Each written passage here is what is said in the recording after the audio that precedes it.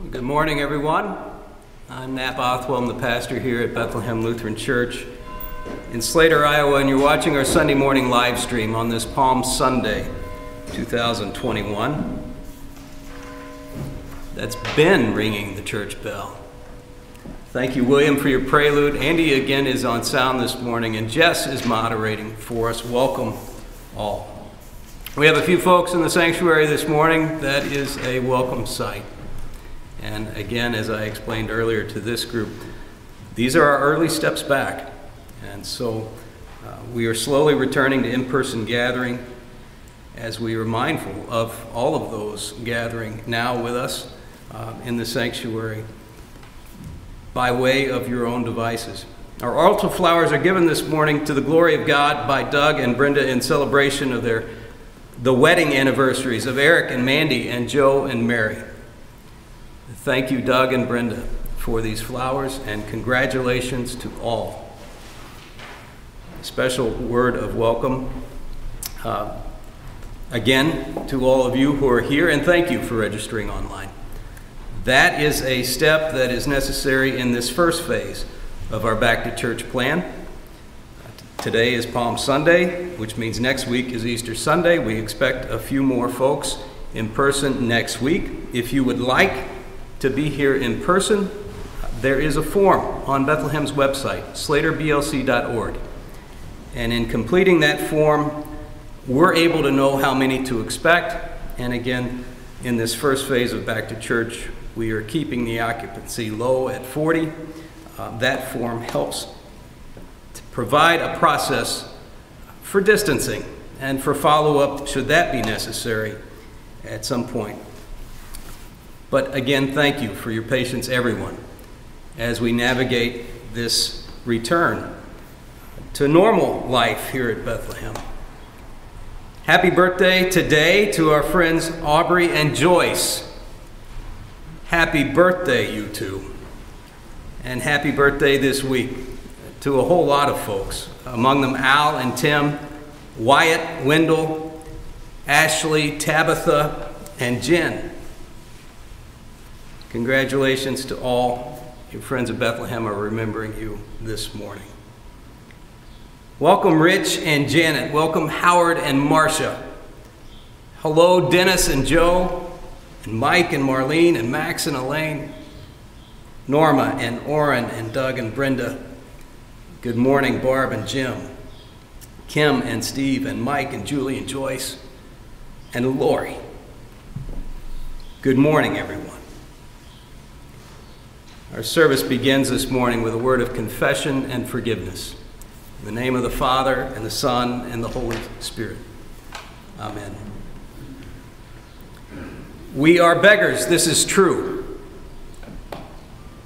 Those are Luther's last words. We hunger for a word of grace. We thirst for reconciliation and peace. Luther understood well his own captivity to sin. And here in worship, one of the first things we do is turn. We turn from ourselves and we turn toward the grace that only God can give.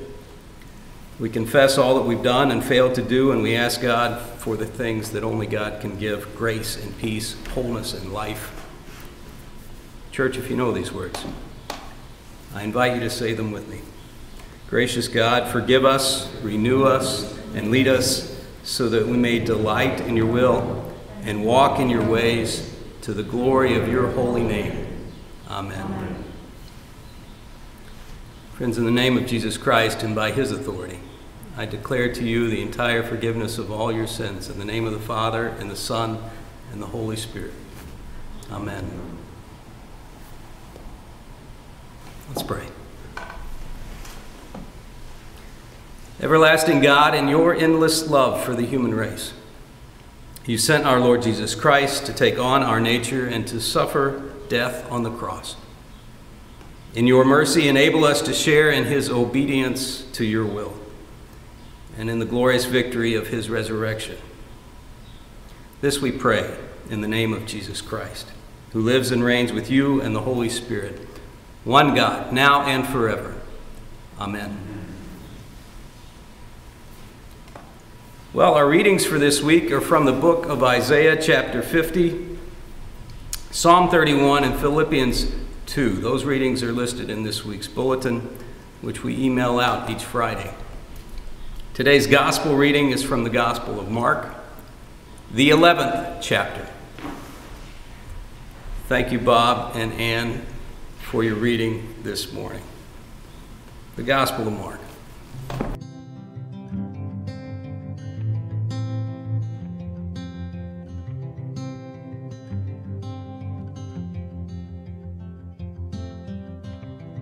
When they were approaching Jerusalem at Bethpage and Bethany, near the Mount of Olives, Jesus sent two of his disciples and said to them, "Go into the village ahead of you, and immediately as you enter it, you will find it tied there a colt that has never been ridden. Untie it and bring it. If anyone says to you, 'Why are you doing this?' just say this, 'The Lord needs it, and will send it back here immediately.'" They went away and found a colt tied near a door outside in the street. As they were untying it, some of the bystanders said to them, "What are you doing untying the colt?" They told them what Jesus had said, and they allowed them to take it. Then they brought the colt to Jesus and threw their cloaks on it, and he sat on it. Many people spread their cloaks on the road, and others spread leafy branches that they had cut in the fields. Then those who went ahead and those who followed were shouting, "Hosanna! Blessed is the one who comes in the name of the Lord. Blessed is the coming kingdom of our ancestor David. Hosanna in the highest heaven." Then he entered Jerusalem and went into the temple. And when he had looked around at everything, as it was already late, he went out to Bethany with the 12.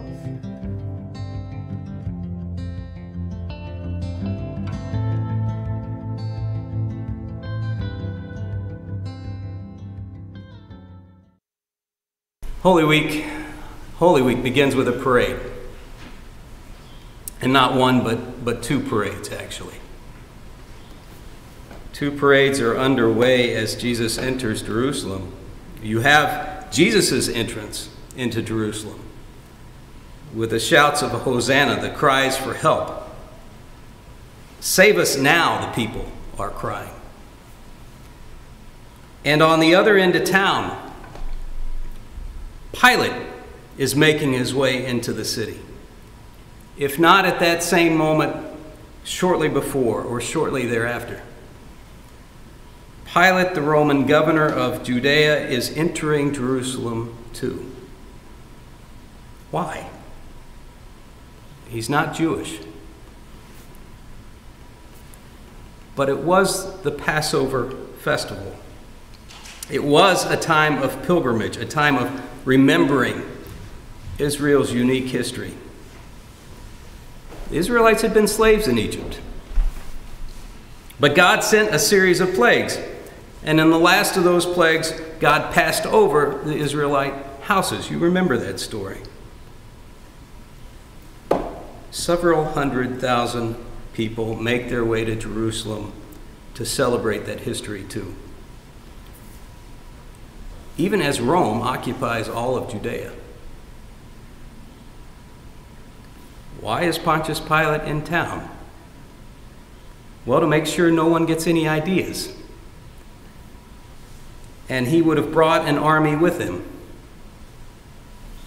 And he would have made quite a show of it all as he entered Jerusalem. Pilate is there to remind the Jewish people who calls the shots. He's there to keep the masses in line. Rome allows the celebration of Passover, so long as that celebration doesn't incite any new ideas related to actual liberation. Pilate comes in on a war horse. Jesus comes in on a rented mule. Hosanna, the crowds shout. Save us now, they cry. Israel has been expecting new leadership. God saved them as an enslaved people once before. God will save them again. God delivered them from exile once before. God will deliver them again. The expectation is God will send a new king to Jerusalem, the holy city, the city of David. 500 years earlier, the Old Testament prophet Zechariah predicted as much. Reading from Zechariah chapter 9. Rejoice greatly, O daughter Zion. Shout aloud, O daughter Jerusalem. Lo, your king comes to you. Triumphant and victorious is he, humble and riding on a donkey, on a colt, the foal of a donkey. He will cut off the chariot from Ephraim, and the war horse from Jerusalem, and the battle bow shall be cut off, and he shall command peace to the nations. His dominion shall be from sea to sea, and from the river to the ends of the earth. Those words are written 500 years before Jesus' entry into Jerusalem. So here you have Jesus of Nazareth, of the house of David, entering the holy city on a mule this morning. Now maybe we're beginning to understand why everyone's so excited. Now maybe the picture gets clearer. The people are desperate and hopeful. Their king has come, and so they lay down their coats and they lay down these branches. God is about to do a new thing in the life of God's people.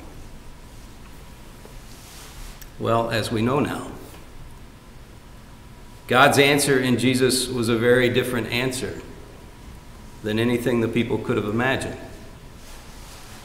They had imagined Pilate and his army being run out of town. They'd imagined a commander.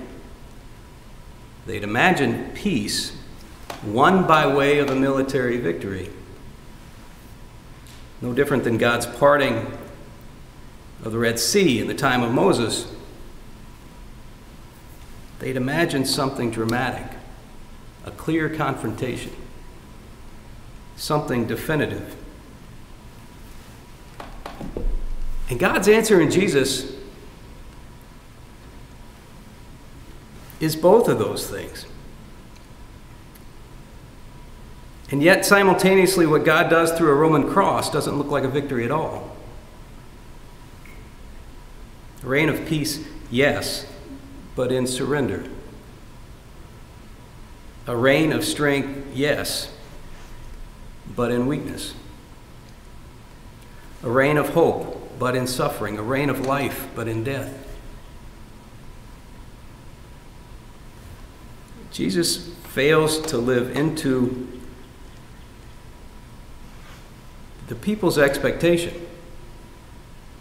of what a Messiah might look like. And when he fails to be the king of their choosing, this crowd turns. Today they're good and they're joyful and there's a buzz in the air. And yet in less than a week, as Jesus remains obedient to God's will, as opposed to the will of anyone else or anything else, well, that's where the grumbling will begin, and some disenchantment will set in. In less than a week, those who shouted, "Blessed is this one," they'll be the same people shouting, "Crucify him. Crucify this one. Free that one." Barabbas was being held because he physically opposed Roman occupation. He was one who was actively working against the presence of Rome. And so he'd been jailed. Crucify this one, free the other one. We set expectations all the time. It's our nature. It's not our first nature as children of God. It's our second nature, which is sin. We set expectations for ourselves. We set expectations in relation to others. When those expectations go unmet, well, the dissonance starts there, doesn't it? rather than consider our own position, our own assessment of reality, rather than look for God on the move in ways we might have never imagined. It's easier, it's tempting, almost second nature, to turn inward, to pronounce a word of judgment. There on the spot. We go down that rabbit hole regularly in our own nearsightedness and our own attempts at self-righteousness. And it leads to what? Well, it leads to all kinds of brokenness and suffering, as we assume often the worst. Speaking from my own lived experience, too. We imprison ourselves in our own preconceptions and our own improvised positions. Thank God this Jesus is a very different kind of king. All of those years ago, God didn't send the Son into the world to condemn it, but in order that the world might be saved through him. God didn't unfollow or unfriend anyone 2,000 years ago. Instead, the Word was made flesh and lived among us. God embraced humanity in Jesus Christ. In a place called Bethlehem, a child was born in the muck of our humanity, and in that moment, the cries of this Palm Sunday were being answered even before anyone knew Jesus' name. God answers the cries of our hearts, often in ways we simply can't understand, usually in ways we fail to recognize in the moment, frequently even before we ask. And much more than that, God draws near in human suffering, because that's just who God is. You may find yourself disappointed in life. You may find your expectations of yourself and others unmet. In Christ, you'll never find yourself alone or forgotten or unheard, because this God has already disclosed quite a lot about God's loving and generous nature. In the faithfulness of this Jesus Christ for the sake of the world. Let's pray.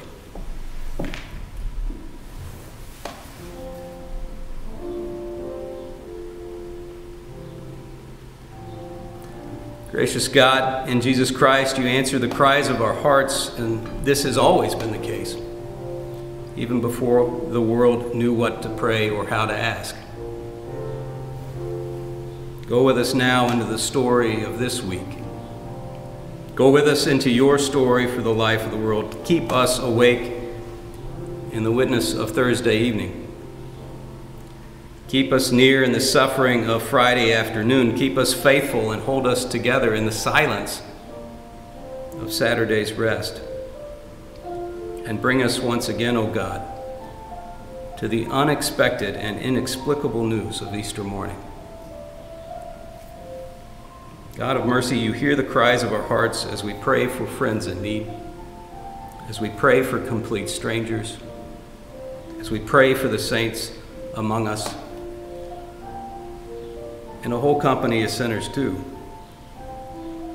Draw us to yourself, living God. Heal what is yours, and do a new thing again within us, through us, for us. All of this and whatever else you see that we need. We pray in Jesus' name. Amen.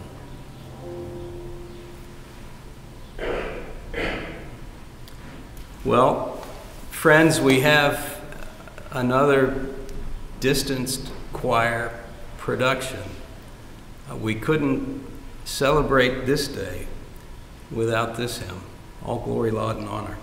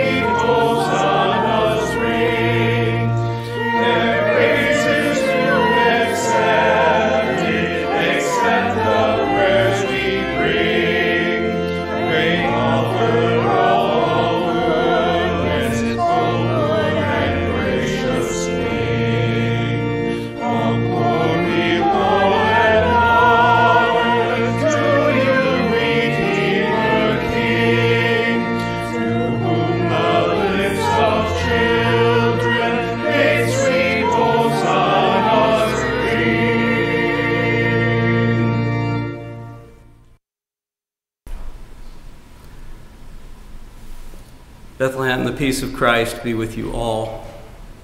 Also with you. Let's share signs of that peace with one another. Peace.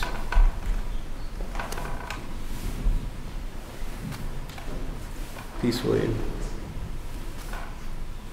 Peace, Jeff. The peace of Christ be with you, Bob and Julie, Myrna and Marcia. The peace of Christ be with you, Sandy and Larry. Kelvin and Joan from Arizona. The peace of Christ be with you, Cleverly family. Maddie and Tim and Bruce. The peace of Christ be with you, Lisa and Scott. And Joan's family. We have at least 86 with us here, in addition to those who are in the sanctuary. Friends, good morning. Gathered into one by God's living Spirit, let's pray as Jesus taught us. Our Father, who art in heaven, hallowed be thy name. Thy kingdom come, thy will be done, on earth as it is in heaven. Give us this day our daily bread, and forgive us our trespasses, as we forgive those who trespass against us. And lead us not into temptation, but deliver us from evil. For thine is the kingdom, and the power, and the glory, forever and ever. Amen. Bethlehem, let us know if you have any special prayer requests this week. Myrna is on the mend, and Marcia and Elaine are keeping close tabs there. Steph from New York has been in town to visit our friend Lucy, so she's checking on Lucy this week. And yesterday, Bethlehem welcomed the Accola family here in this sanctuary for the funeral of Don Accola. He died a year ago, more than a year ago. And so the family has been waiting in this time of distance to have that service, and so they finally came home yesterday, if only for this brief reunion. It was a meaningful service yesterday among family. And now Holy Week begins. Join us Thursday evening on this YouTube channel or in person at 7 p.m. And on Friday, watch for a reading of the Passion story, again on this channel, as well as a special selection from William. Is that right? Yeah, hopefully it'll be ready. Piano and clarinet? Yes. Mixed? Yes. So that's on Friday. And also on Friday at 7 p.m., join us at Slater-Sheldall United Methodist Church. We'll be going there to participate in that service. It is a community service that these congregations have jointly hosted in years past. Last year, that was not possible. This year it is. So it will be a Tenebrae service, a Good Friday service at 7 p.m. at Slater-Sheldall UMC. Finally, again, at 9 o'clock here, either in person or on this YouTube channel, join us for Easter worship next Sunday. Join us at 10 o'clock for a brief curbside communion service as well. As I explained to the folks gathered in person this morning, we stayed in the lane of Palm Sunday today. Join us again Thursday and Friday for the rest of the story. This is the biggest story the church has to share. You're invited to dive in with all of us this week. Our Sunday school team has planned an Easter egg hunt here on the church's east lawn, not next week, but the following week. Easter is a 7-week celebration in the life of the church. So on the second week of Easter, April 11th, they'll host that Easter egg hunt. And because it's mid-April, maybe we'll have a good shot at some nice spring weather. Also on that Sunday, we'll hear a word from the Bishop of the Southeastern Iowa Synod as she preaches and supplies the pastors of the Southeastern Iowa Synod a little break after a Holy Week in a pandemic after a derecho. So we're kind of looking forward to hearing from Bishop Current the second week of Easter. I'll still host, but she'll preach for us. Now, for that Easter egg hunt, kids expect games and snacks and sidewalk chalk and all the things. So definitely look forward to that. Our family stream is next. We have another new family stream this morning. They're back. We'll be right back after a short break. Bethlehem, the Lord bless you and keep you. The Lord's face shine upon you and be gracious to you. The Lord look upon you with favor and give you peace. Friends, go in peace. Christ is with you. Thanks be to God. Have a great week, everyone.